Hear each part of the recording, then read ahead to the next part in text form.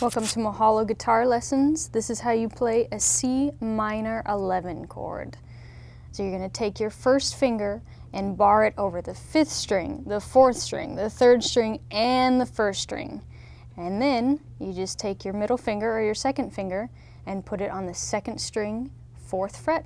Strum 5 down, and you have this nice, rich C minor 11 chord. And that's it. Thanks for watching. If you want to learn more guitar chords, check out these videos and also check out mahalo.com/playguitar.